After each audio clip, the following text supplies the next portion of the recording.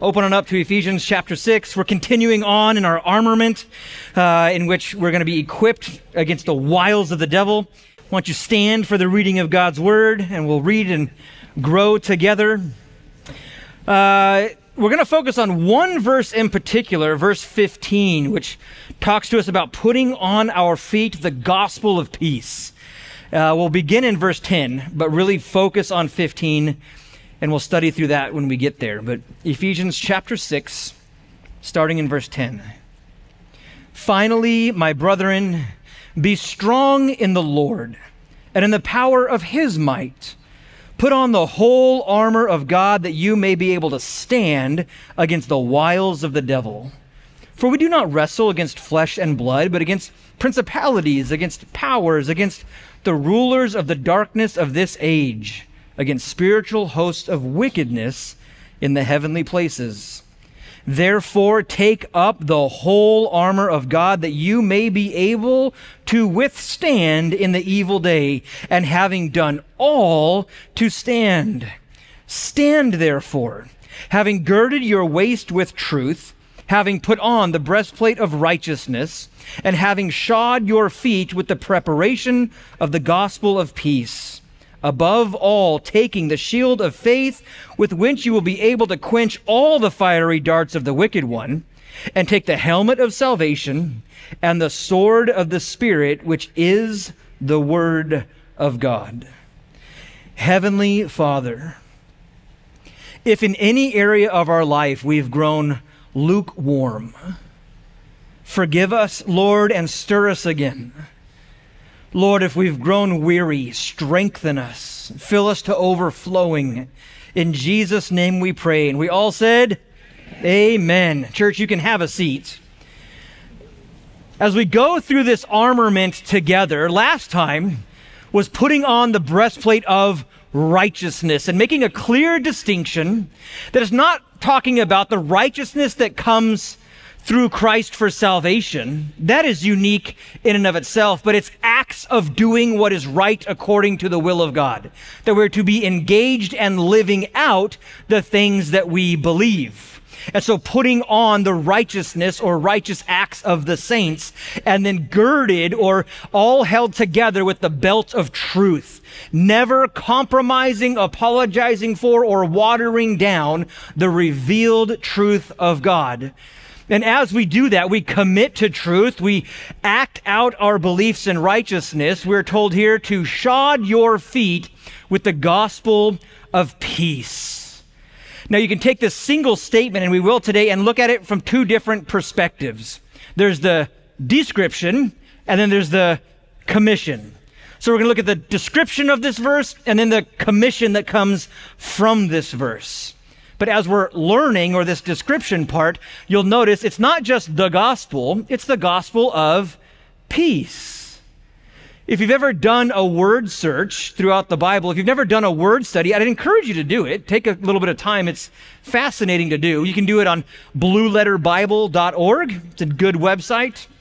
BibleGateway.com, maybe. And either of these, you pick your translation that you're most familiar with, and you put into the search whatever word it is. It could be hope, it could be salvation, it could be sin, it could be repentance, it could be, in our case, peace. And you hit search, and it will pull up every single Bible verse from Genesis to Revelation that references that word. Now know this, love, loved, loving, loves are all different words, so sometimes you got to look up the variations. But you look up peace and you will be overwhelmed with how stacked and full the Bible is with this very topic of peace. You get to Ephesians and you find out it's been woven through this book the whole time. Just like any decent father desires for his kids to have a calm mind and a strong heart, to have the peace in their hearts and their minds, our Heavenly Father desires the same things. That fear and worry and anxiousness wouldn't be what drives our decisions or relationships. And so just like you and I desire peace for our kids, our Heavenly Father desires the same thing for you and I. If you have your Bibles open, it was chapter 1 of Ephesians that we're introduced to it very quickly. Verse 2 says, "Grace to you and peace, a strong and calm heart and mind. Peace from God our Father and the Lord Jesus Christ. Chapter 2 brings it up again as this thread is woven through the book. Chapter 2, verse 14, referencing the Lord himself, he says, and he himself is our peace, who has made both one and has broken down the middle wall of separation. No longer Jew or Gentile, but united together in Christ. And then just a statement or two later in chapter 2, but verse 17, and he came and preached peace, that our hearts and our minds would be calm and stable, to you who were afar off and to those who were near. It's incredible.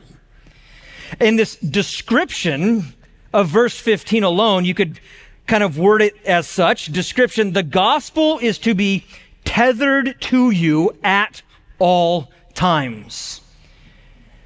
To be tethered to the gospel. Shod your feet, it says, with the preparation of the gospel of peace. Now, we don't talk like this anymore, but to shod is much, much more than just put on your flip-flops.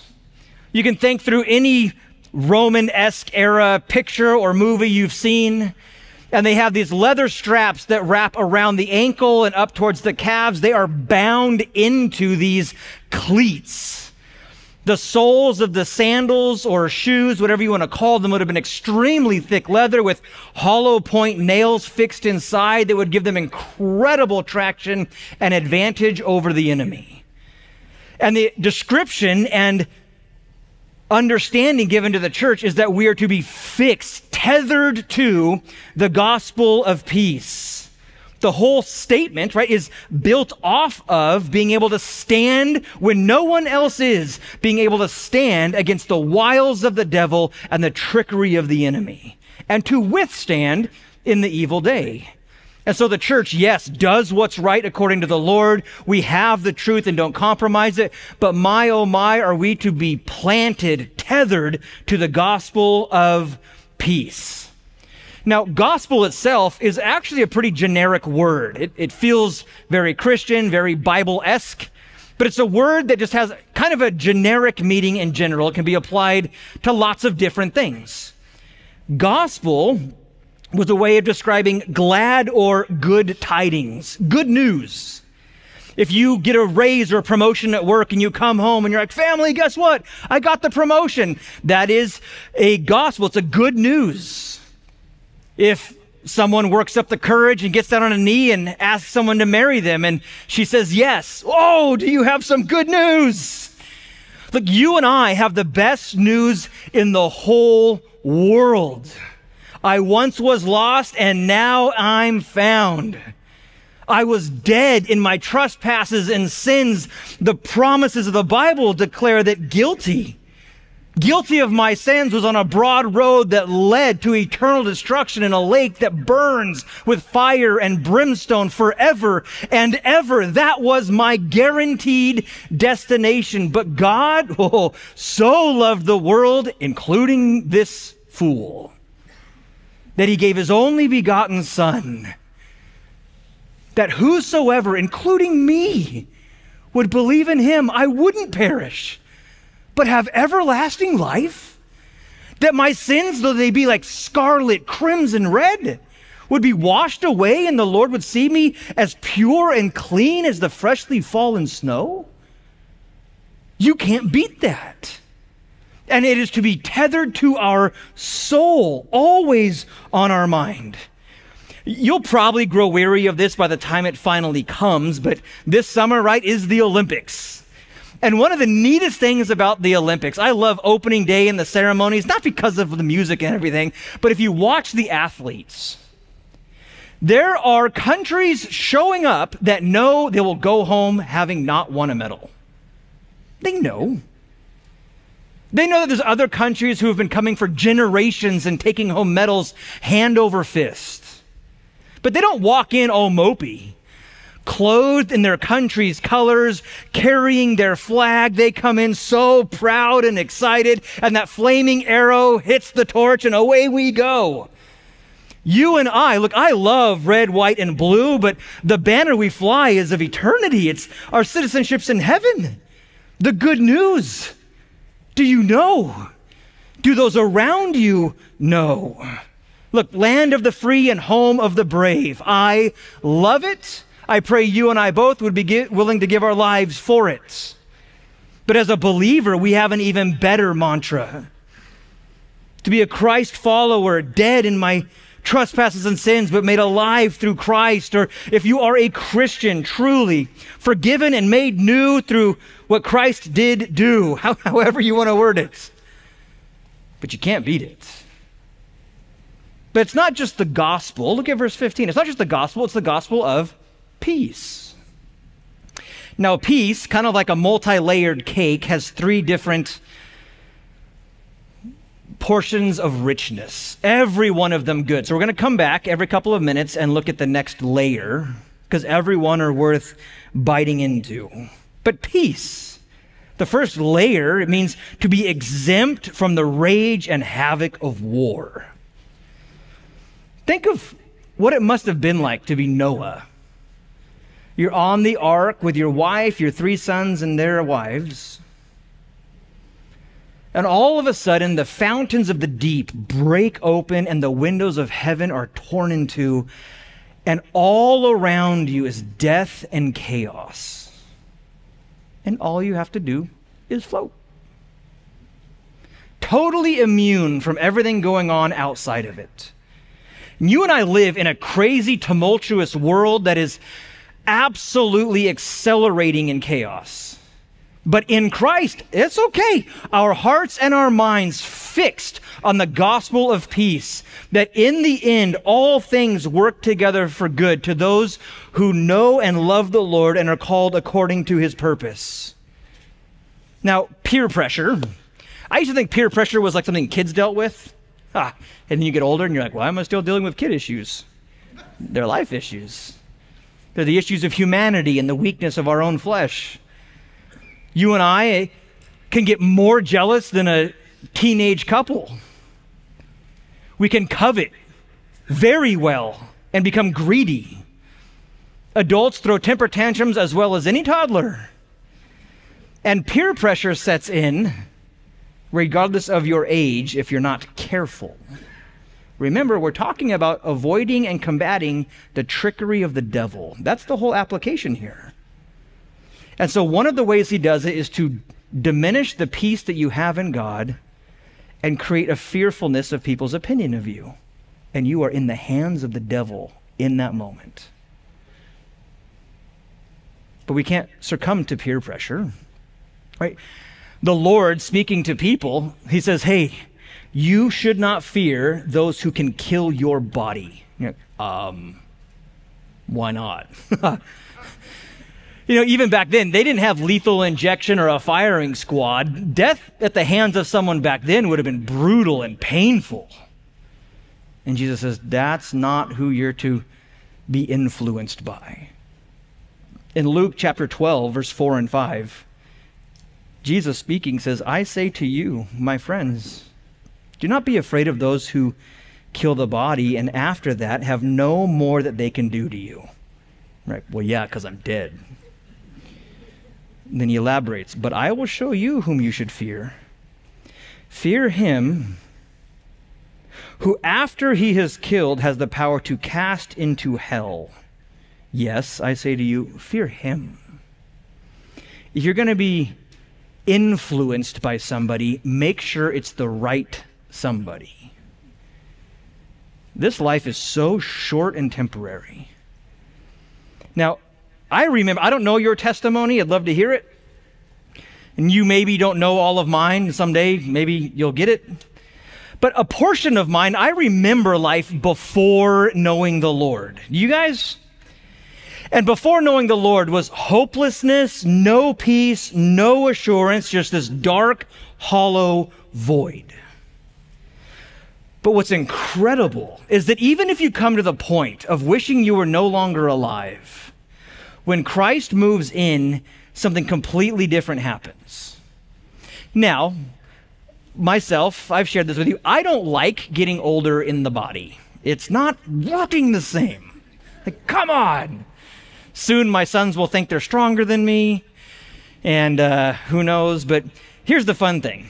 Though the outward man is perishing, the inward man is truly being renewed day by day. That the older you get, like how many of you guys have been saved 5 years or more? 10 years or more? 20 years or more? 30? 40 years or more? Oh yeah, I'm hanging out with you. Because look, this is what the Bible says. Yes, our outward person's getting a little tired, but the inward's being renewed every day. So you know the Lord better. You know about his joy and peace and patience and power and revelation and God. You know all about stuff I have yet to learn. So look, yeah, growing older in the Lord, you get to collect wisdom the whole time. Sign me up. And it's also the further from my sin nature I get. If you had a dog or a pet of some kind that passed away 10 or 15 years ago, you remember having it. And you remember that it had a strange aroma, but you can't, man, what was that smell? I can't quite recall the actual smell. Or the way that their fur actually fit. I remember liking to pet them, but how did that feel exactly? It becomes a very distant, difficult memory to recall. And I know for sure when Christ found me, it was in deep, dark despair. I remember that, but I look back like, but I don't remember the actual hollow feeling of it. There are others who being saved from drugs and alcohol go like, man, I remember being entrapped by it, but looking back, I can't remember why it seemed so alluring. Others so desperate for relationship that they were constantly in pursuit and getting saved out of that. Look back like, man, what was it? How did I think a person was going to fix something spiritual? And so as we move forward in the Lord, collecting wisdom and growing in the grace and the knowledge, we grow also in peace. The peace of God, exempt from the rage and havoc of war. The world needs to know. The second thing, the layer on the cake of peace, this is a long one, but it's very beautifully put. The tranquil state of a soul assured of its salvation through Christ, and so fearing nothing from God and content with its earthly lot of whatsoever sort that is. To know in the end, I'm good. Did you wake up rich today? Praise the Lord. Did you wake up poor? Praise the Lord. Did you wake up healthy? Praise the Lord. Did you wake up unhealthy? Praise the Lord. Why? He's got the whole thing under control. All of it. Now, I pray as you guys are getting to know the Bible more and more every day, and that it's part of your daily life, that part of it, though we love the whole thing, part of it you have a relationship with. You have a story about. I remember when I first got saved, boy, man, I was a raging, angry person. And the first verse I ever memorized was in James chapter 1. Be quick to listen, slow to speak, and slow to wrath, for the wrath of man does not allow for the righteousness of God. Like, that was your first verse? Yeah. And my, how alive it was. And because of my testimony, I remember laying on my living room floor, I think I was about 21, turning 22, and for the first time I read Matthew chapter 11. And Jesus' invitation, come to me, all those who are weary and heavy burdened, and I will give you rest for your soul. For I am gentle and lowly in heart. Look, you guys can all read it, but that verse is mine. That's mine. I will share. But that verse, oh my. And we all have our own.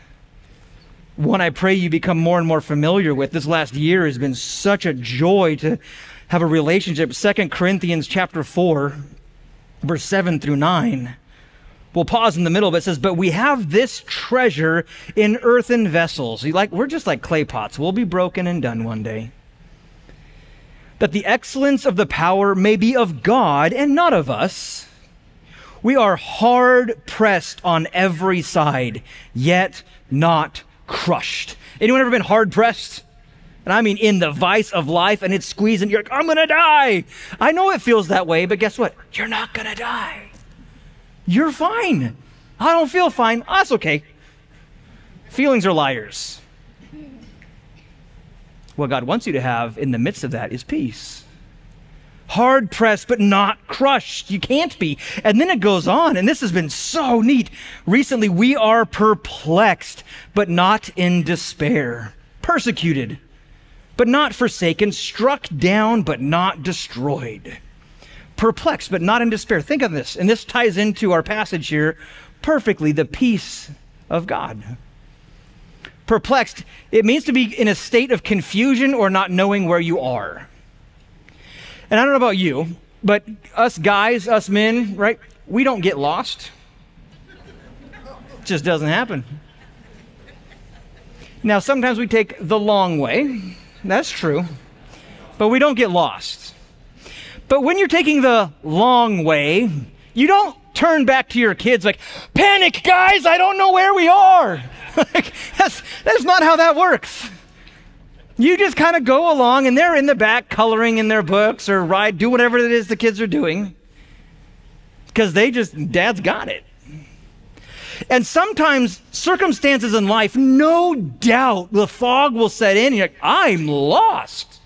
I don't know which way is up. I don't know where to go. I don't know the answer to this situation. And that's true for you, but it's not true for the Lord. And your heavenly Father in the seats got it. So yes, perplexed, but that's okay.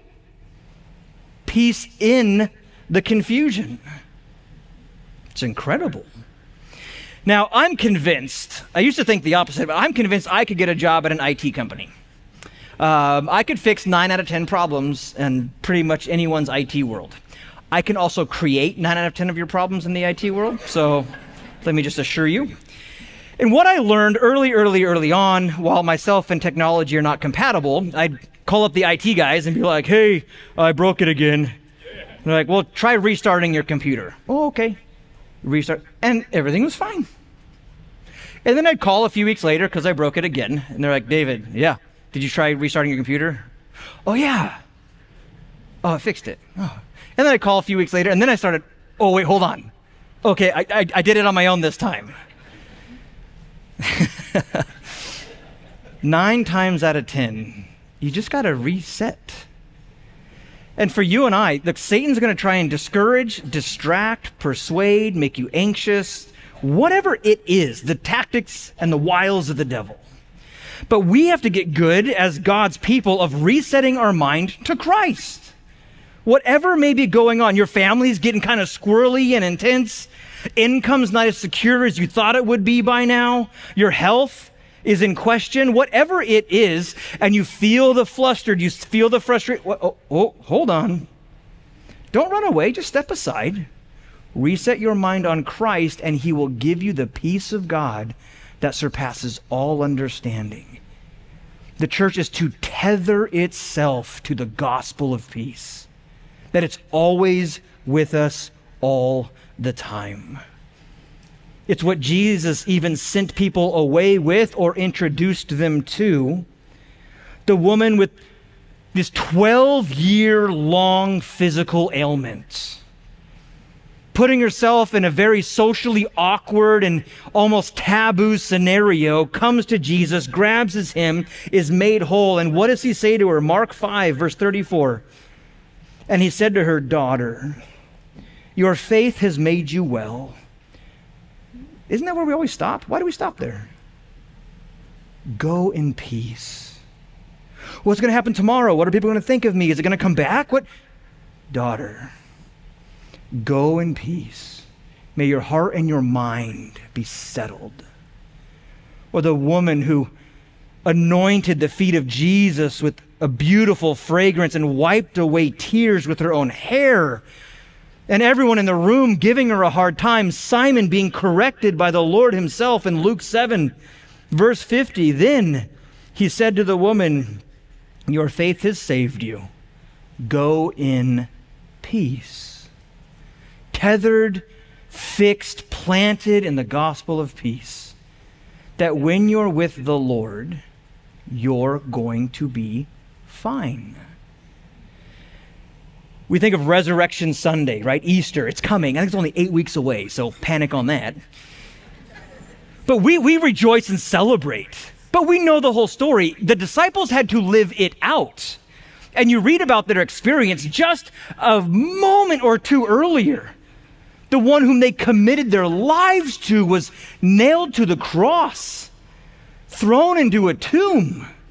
And then the rumor circulating through Jerusalem is that they went in and took the body and then sowed a lie amongst the community that he had risen. And so they're behind closed doors for fear of the rumor and the culture they were living in. And then Jesus just shows up. And trust me, you and I would react just like they did, unsure of everything. And in John chapter 20, verse 19, Jesus came and stood in their midst. And what did he say? He said to them, "Peace be with you." Hey guys, I know the city's in an uproar. I know all these false things being said and the rumors. I know you can't even figure out how you're looking at me right now. But hey, peace. It's going to be okay. The third thing peace means is to be made one with, or to reconcile. I used to know 2 couples that had this story. I now know 3, someone in the last service. So neat. To be made one with, or to reconcile back to unity. And I don't ever want this story.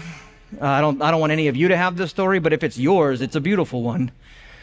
Those who met each other, fell in love, got married, only to wind up divorced, then meet the Lord and get remarried again. What? Oh, yeah. Now, look, no more of those stories, okay? Just love each other now and say that way. But how God can take 2 broken people, make them whole, and put them back together again. Oh, my goodness.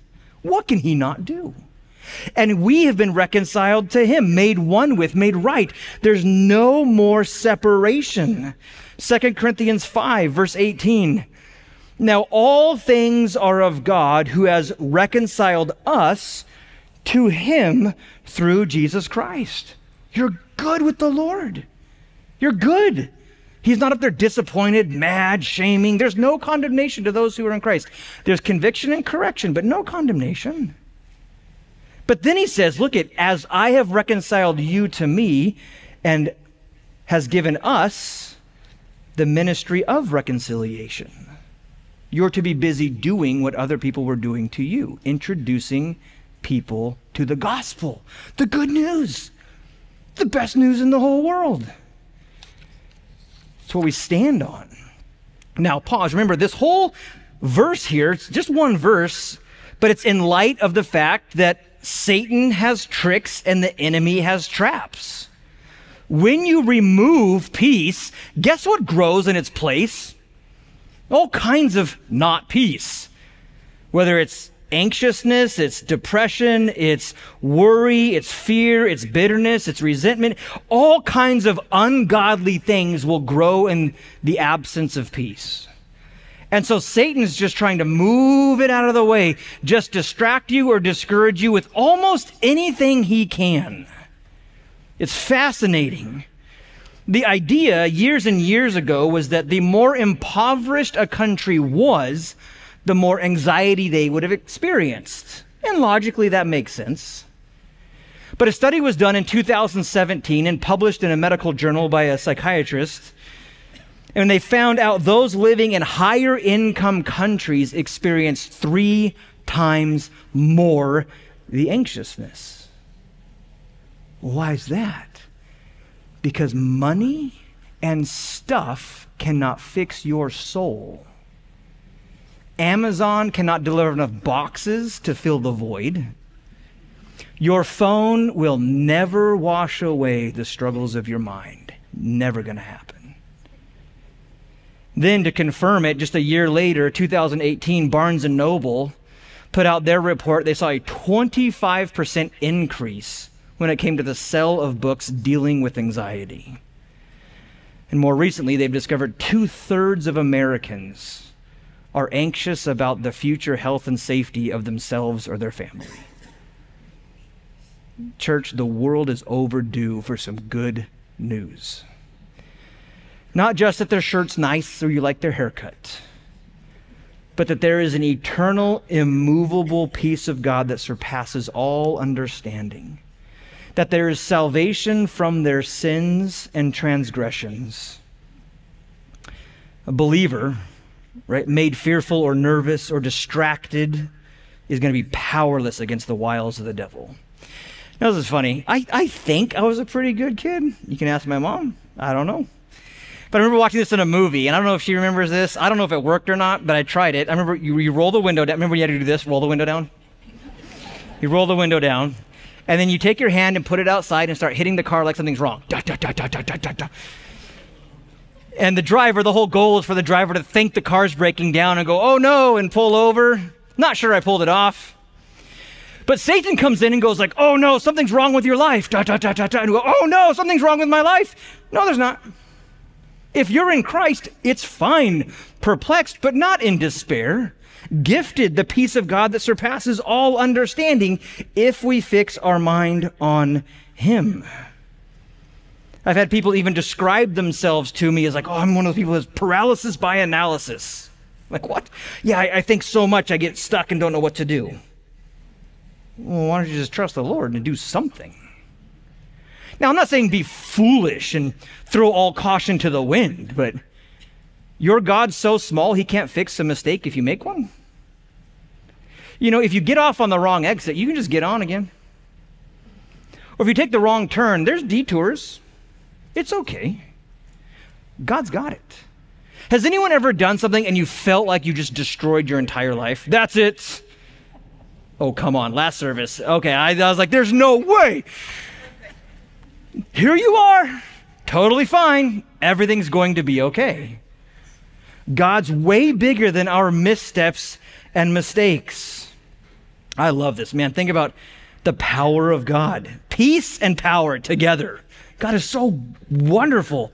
We're going to jump to chapter 16 of Romans, verse 20. It says, and the God of peace, it's His, He gives it, will crush Satan under your feet shortly.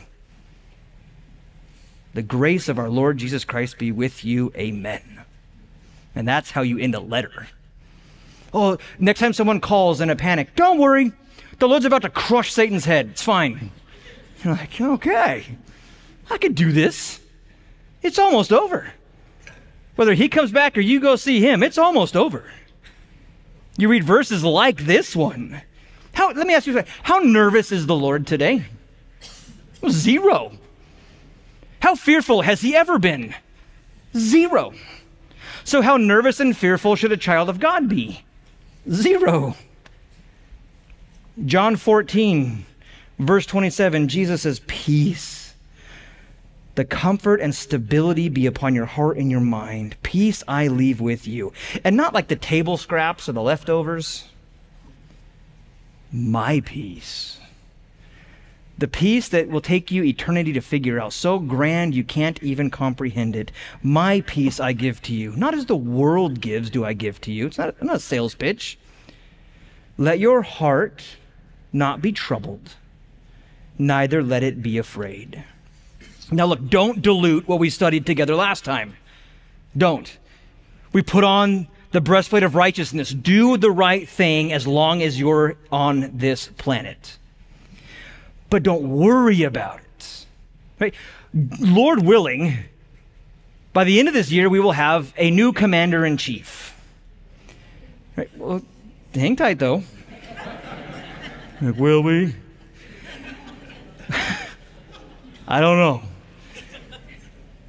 But I know this, 4 years from then, it'll be someone else. Then what? Well, we'll just panic all over again. Panic and worry and panic and worry and panic and worry and die. Like, oh, that's a good life. Look, no matter what, I'm telling you, you put on the breastplate of righteousness. Do the right thing. Do not forfeit truth, but don't worry about the outcome. You tether to your soul the gospel of peace. It cannot be in who has earthly power or riches. It's to be in Christ, who has eternal power and riches. Now, we're going to shift. That's the description of this verse, but what about the commission that comes out of it? I love what Warren Wiersbe said. He said, the most victorious Christian is a witnessing Christian. And so, church, keep your buckle on. We're going quick on this one, but it's wildly important. The commission, there's one word in here. It's not shod your feet with the gospel of peace. It's shod your feet with the preparation of the gospel of peace. Very important observation worth making. Because to prepare something, it means the act of making it ready. If any of you enjoy Thanksgiving dinner, it's because someone took the time to prepare and make ready all day long.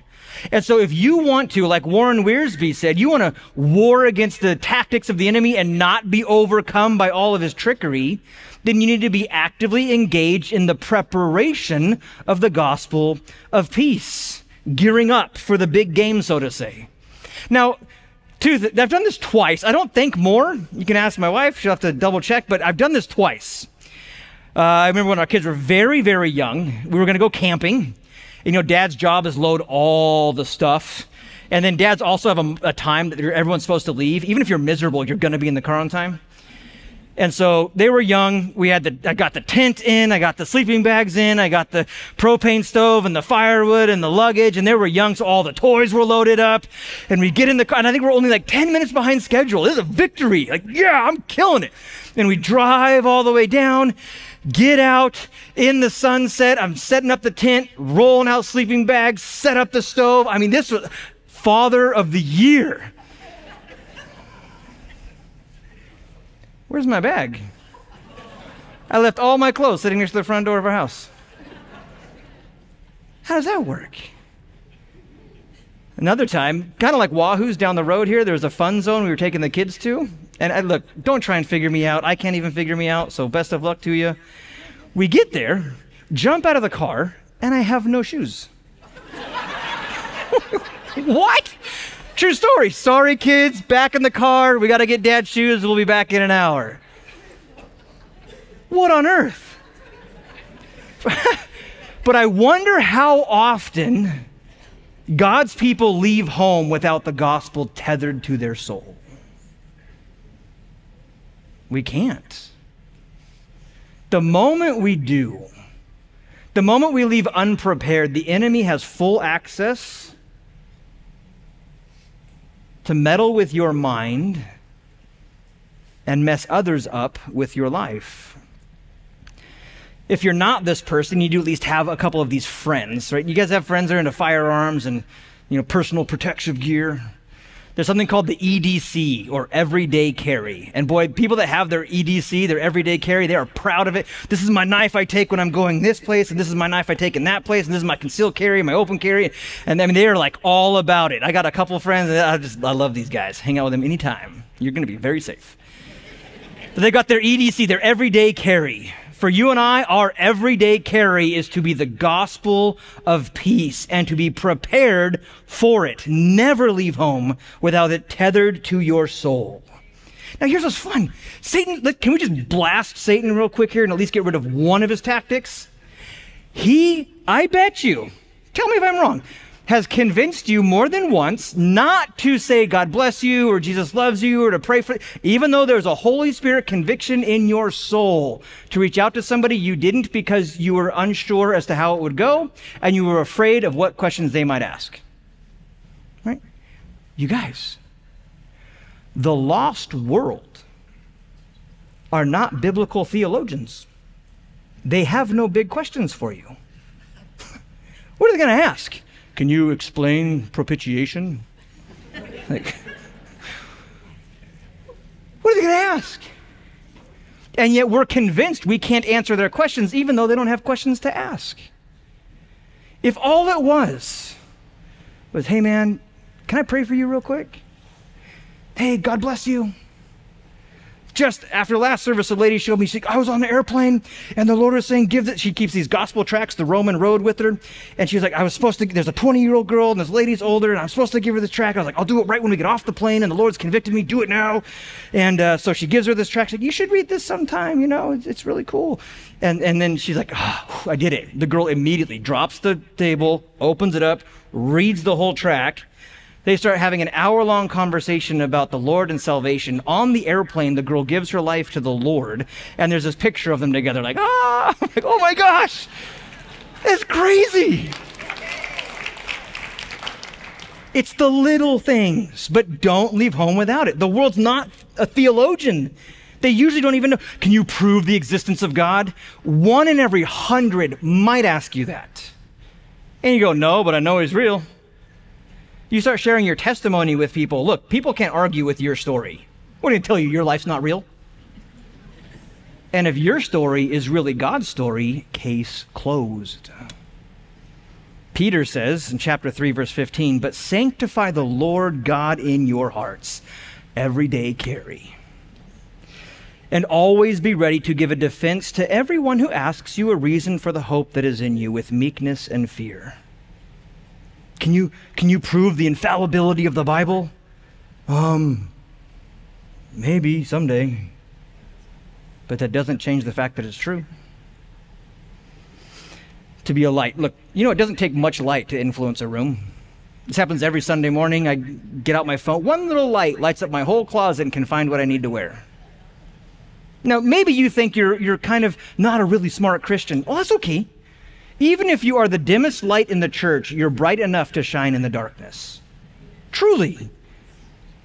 I know guys who in the last year have they own their own businesses, so once a month they pray with their employees. Hey guys, they're starting Monday with a prayer meeting. Well, I don't own a business. Then you're off the hook. But God's called you to do something. I know a young man, a high school kid, he works at Ridley's, and when he takes groceries out with people who ask for help, he asks them, hey, can I pray for you? And there are people who have welled up in tears because God has reminded them through a high school kid that he knows them. I'm sure high school kids are not outshining us, right? Got a call, this is fun, got a call a couple months ago, 2 months ago. One of my favorite couples, they're like, Pastor David, we're in Panama. I'm like, what are you doing in Panama? That doesn't matter. We're at this restaurant. And then I hear like, it's a bar. I'm like, it's not a bar. Well, it's kind of a bar, but we're at a table. It's like, hey, it's fine. It's fine, okay? I just got to tell you, we just left or we're getting ready to leave. And the waitress that was here in Panama looked kind of bummed. And my wife asked if she was okay. And she said, no, her father just passed away and they didn't know what to do with the service. She ended up sitting down at our table for 2 hours. And we talked to her and told her about the Lord and how awesome God is. And then we took her phone and downloaded the Bible app onto her phone for her. And it was awesome. Praise the Lord. You're like, well, I'm not in Panama. Then you're off the hook. But there's a waitress in Panama who has the Bible on her phone because the people asked her how she was. Where are you going to be in an hour? What are you doing on Monday? You are a bearer of the good news, the gospel of Jesus Christ, the Savior of our soul. And so we're going to end with these two things. But look, a commissioning is given to us here. The active preparation or making ready of the gospel. And so I want to challenge you guys to do two things together. One is as a family, if you live alone, call a friend, knock on a neighbor's door, whatever. But when's the last time you've shared your God story, your testimony with somebody? Share it. It's fun at a table. You'll sound like a fool, mumbling, bumbling all over your words. That's okay. Your family will laugh at you, and then tomorrow you'll move on. It's the best place to practice. If you don't like practicing with your family, practice with your dog or your cat. But get used to sharing your testimony. It's powerful. Revelation chapter 12, verse 11 says, and they overcame him. It's a direct reference to Satan, the accuser of the brethren. They overcame him by the blood of the Lamb, the cross, and by the word of their testimony. Can you share your story with people? The answer is yes. Will you? Now, the last thing. It's very possible that many of us don't know how to share our faith. That's okay. But we're going to commit the next 4 weeks to memorizing one Bible verse a week together. And by the end, you will know a very basic, simple way of sharing the gospel. Okay? You good? Okay. This is easy. So if you don't do it, we got problems. Go ahead and throw this up there. It's called the 4 R's. Right? We're going to be doers of the word and not hearers only. And so the 4 R's: realize, recognize, repent, receive. Okay? Try it on real quick. Say realize, recognize, repent, receive. Okay, cool. In the end, about 2 more slides, there'll be some verses for you, but the first one comes with the statement, realize you are a sinner. Okay? Look at someone and say, you're a sinner. Now, some of you had way too much fun with that, but remember, someone just said it to you too, so you're even. Realize you're a sinner, recognize Christ died for you, repent from your sins, receive salvation by faith. Very simple. I mean, there cannot be a simpler way. There's something awesome called the Romans Road. There's the gospel hand. There's all kinds of ways to get involved in this stuff. But if you're going to be a doer of the word and not a hearer only, we'll start with just this week, realize you are a sinner. The Bible verses, this is the screen you probably want to take a picture of. Romans 3:23. It cannot get easier than this. For all have sinned and fallen short of the glory of God. That's the whole verse. And it's the beginning of the gospel. All have sinned and fallen short of the glory of God. Realize you're a sinner. We'll work on the next one next week. Just take a minute or two together.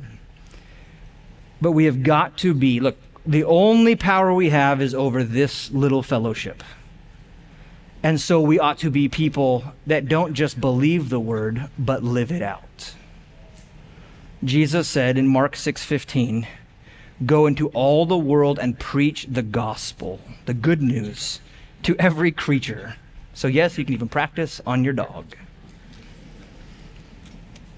Today, if somehow you're sitting in here and you're like, man, some of these verses are kind of freaking me out. They're not freaking me out. We're good. We have the peace of God. That you're afraid of eternity? Yeah. Oh, man. I remember that. A long time ago. Can't feel it anymore, but I remember it. Are you ready? Bible says if you're willing to confess, you're willing to associate with Jesus from this point forward, confess him as Lord, he gets to call the shots. And you believe in your heart that God raised him from the dead, the moment you're willing to do those 2 things, confess him as Lord, and put your faith and trust in what he did on the cross and the power of the resurrection, you are forgiven and given new life. Why not today? You'll have the best news in the whole world to share. Church, let's pray together. Heavenly Father, I wonder how many times I've been tricked by the enemy, not knowing that to be silent was to give him access to my life. To not be obedient to your convictions was to step into enemy-occupied territory. God, we ask that you would fan a new flame in our hearts for the lost. Lord, a joyful commitment, not bound out of obligation because we have to, a joyful commitment to get a little bit better week by week in sharing the good news with a dying world. We pray these things in the name of Jesus. Amen.